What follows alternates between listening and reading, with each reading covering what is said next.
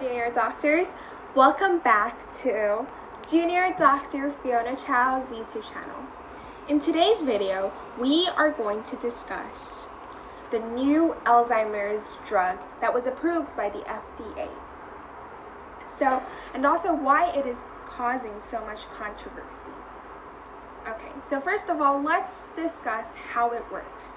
So according to a CNN article, as it has mentioned by Abu Rashid of Michigan, he said that this is the first antibody-directed treatment for Alzheimer's disease that targets the main possible cause of the disease, which many feel is related to the deposition and accumulation of a protein called amyloid beta.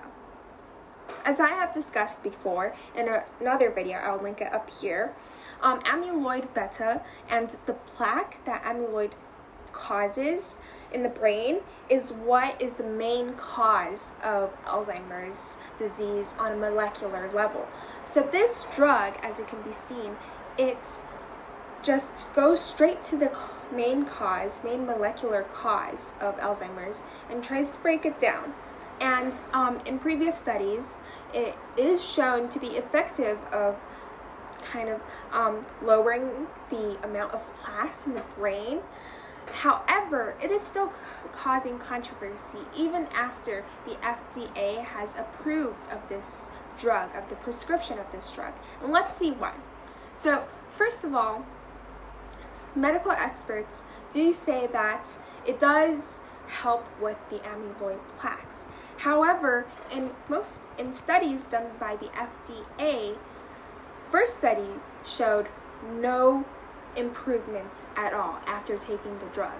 However, the second study, it does show a 22% effectiveness of improving the cognitive decline. So that means the memory of the patient does improve by 22%. However, does the patient actually recognize that? Would that really make a huge difference? That is what the other side of the debate is saying.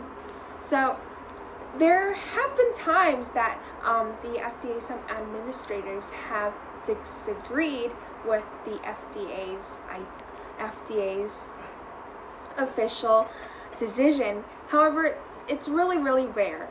And in this case, there have been many administrators who disagreed with the decision of the FDA. So that is also why it's creating that much controversy. And another thing to be noted is that this drug isn't something that would increasingly improve the patient's cognitive functions.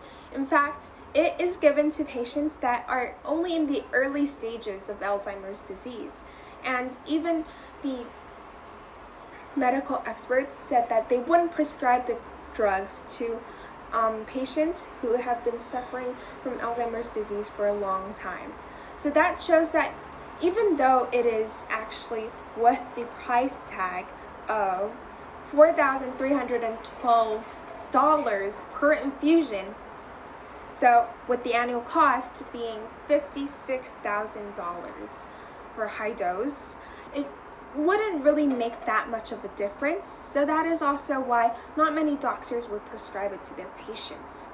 Okay, so let's stop the discussion for today.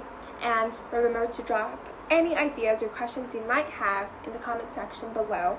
And remember to eat healthy, exercise, and enjoy life. Thank you so much for watching, and hit that like button, subscribe, and turn on post notifications. Thank you, and see you next time.